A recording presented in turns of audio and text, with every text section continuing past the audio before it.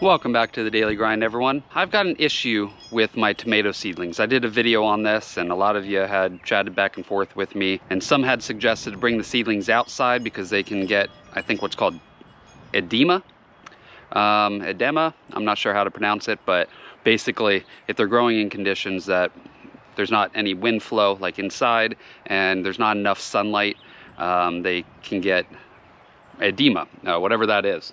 But so I've been bringing them out for that. The other thing, I thought maybe it was herbicide because I did use some compost. So I used compost that I had made in my compost bins, but most of that came from straw inside my chicken coop.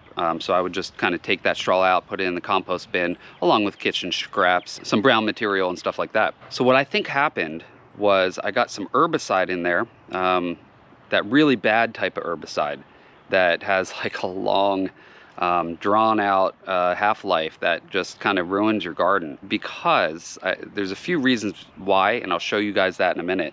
But it was all straw, and a lot of times they're spraying straw. And this straw came from the first compost bins that I had set up when I moved into this place when I first started. So I was not testing it for that herbicide at the time, so it's possible it had that in there.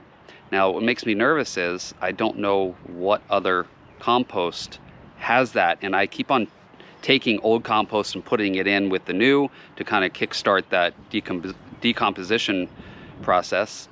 So I think all my compost got that in it. So I think that is the main issue. Now I'm still keeping these outside in hopes that they come forth and kind of do something, but let me show you why I think it is the herbicide. So this pot here and this pot here both have potatoes in it that I had started, and it's the same dirt that I used. Basically a mix of that compost with the coconut core and some other stuff. And if you look, the potatoes coming up and it's got singed ends, it's not doing well, it's funky shaped, it's having a lot of the same issues, curling and all that. It's not doing well. So I think that's the issue, because potatoes are very sensitive as well to this herbicide. Here I had a couple pop up, like right there, there's a piece. You can, if I dig around it, you'll see there's some green. As soon as it reaches the surface here, it starts to die back. So I think maybe it is the compost issue, because these potatoes should be growing just fine. Now what's interesting is a lot of that compost I've been throwing in these beds, and most everything does well. But I am having some yellowing going on in some of my garlic. I don't know if garlic is sensitive to that herbicide. And what I'm talking about is, I don't know all the technical names for it, but like the blanket term is grazon. And it's the stuff that they spray. It's a lot of times in cow manure. Manure! I hate manure! And stuff, because they spray it on fields to keep weeds down and allow those grains and grasses to come up, because it doesn't affect grasses or grains.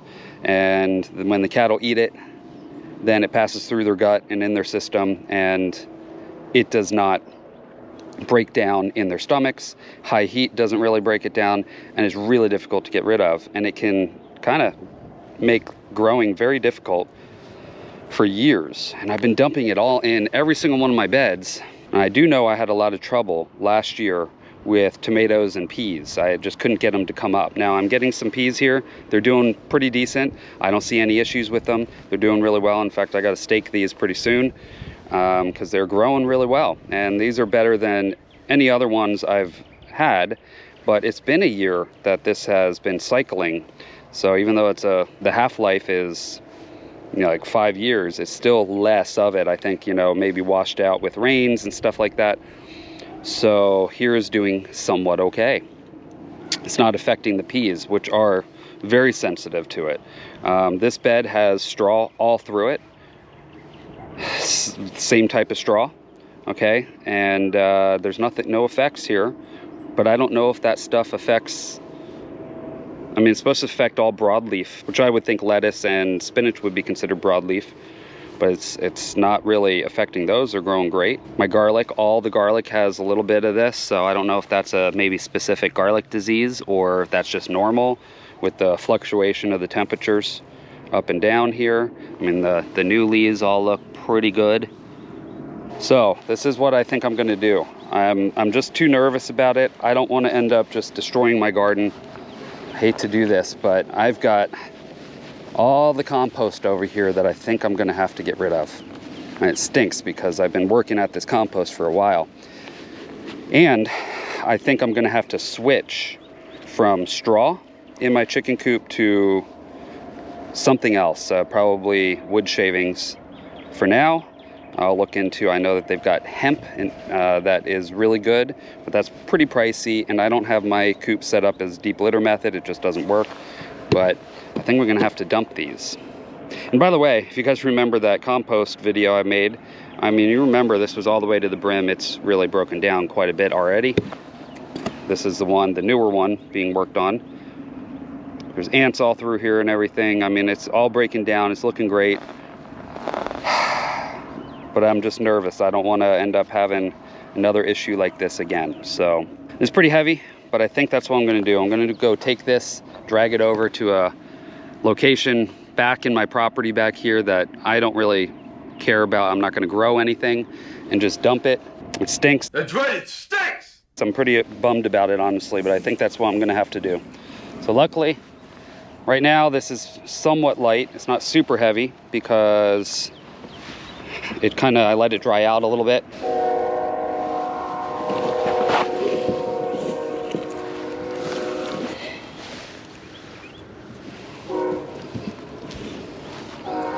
There we go, there's that one.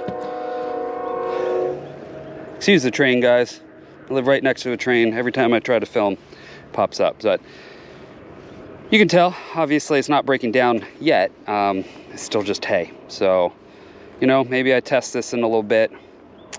I mean, this is basically, I could use this as a hay bale grow if it's okay. I can put a couple like bean seedlings in here and see how they do. And if they're fine, then I can just scoop this up and put it back in. But I think I want to, I'll have to spray this out too, make sure all the residue is out of it. But I have a feeling that is the issue. So I'm gonna get the other one, dump that as well, then we'll spray this out. And we're gonna start the chicken coop with pine shavings instead, because that definitely will not have that grazon. We'll put this over here, we'll spray it out later. Let's get this one over. This one's a little heavier actually. There's more stuff, even though it looks like less, it's compacted more because it's been sitting longer. We got tons of ants in here. Don't really feel like getting bit up. We do get fire ants. There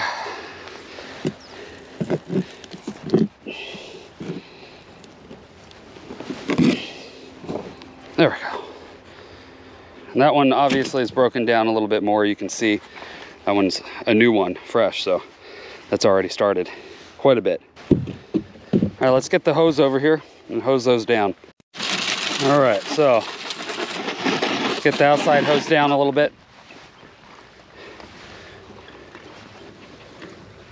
And we'll really get this inside completely gone of any of the residue, hopefully. I mean, it's not going to be perfect, but now unfortunately there's some in the bottom here, but I have a feeling it's not going to necessarily come up through the compost here, maybe a little bit, but it's definitely going to be far and away better. Even if a little bit of that is in there, I guess it's not the end of the world, but definitely don't want the whole compost system fully filled with stuff that has that residue. So let's get this one sprayed off. Starting anew with the compost, unfortunately. So the next couple weeks, I'm gonna be able to bring in some more compost for this bin. I've gotta start this off with some chicken bedding. We'll be layering this with food scraps and stuff, and it's gonna be another 6 months till I'll have my own made compost that I can use in my garden, unfortunately. It stinks. I would far rather not take a chance of this, considering that I'm pretty sure that's what was happening. Quite positive, actually. You know, I've got all this straw all around here.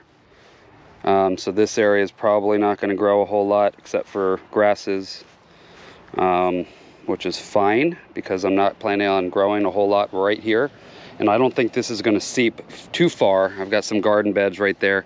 It's not going to necessarily seep through the ground too far over there. By the time it hits there, it's going to be negligent. Even if it does, we'll just keep this as the compost area. And like I said, I don't think it's going to seep up through there. And if it does, it's going to be so small amount, negligent, that it won't matter. Plus, I've got it already all in my beds. So all these beds, I mean, I'm still growing stuff. And what is interesting is this bed right here that has the garlic, I grew a ton of beans. Black-eyed peas are basically a bean. And they're supposed to be super susceptible to this herbicide. And they seem to do just fine. Now, I did have a major problem with aphids.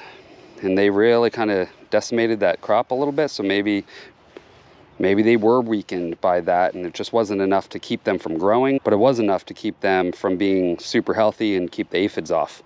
That could be it. I don't know 100%. It's just interesting to me. So these two were the first beds I put in. I definitely have put compost in both of these, amending them. In fact, I threw some of that compost in this before I put those beans in. So I'm not really sure about it, but I just don't want to take the chance. So I'm really nervous it was a herbicide issue causing all this weird growth. Some of these look okay, some don't. Like this one looks fine. This one looks fine. This one looks pretty good, and this one. But a lot of these are just not doing well. And if they look okay, they're not, you know, some of these are just super twisted leaves and everything. I don't know if they're even gonna make it, but yeah, so there we go. I brought them outside. Hopefully that helps with them. Hopefully the more watering of these, the more that herbicide's gonna leak out, and hopefully that helps. And that'll kind of get most of that out. I mean, it's not gonna be perfect, but maybe they'll make it. Maybe they will. Maybe it's just not enough to kill them off. If you guys have any ideas or suggestions about this, let me know in the comment section below. I appreciate in the last video, a lot of you did suggest some stuff, and I'm taking those into account. And like I said, I'm bringing these outside. Hopefully that helps. It's getting actual UV sun rather than grow lights, and some people say that can really be beneficial for tomatoes. So hopefully this helps them. I'm keeping from watering them too much. I'm not going to let them dry out, but I don't want to keep them too moist because I was getting some mold growth as well. So if you guys could let me know in the comments section what you think about all this, if that was a good idea to dump all my compost or not. If you guys like this kind of content, please subscribe and hit that bell notification for future video updates. Also, if you could hit the like button, it would really help me and the channel out, and I will see you on the next video. Now you guys try to escape the daily grind.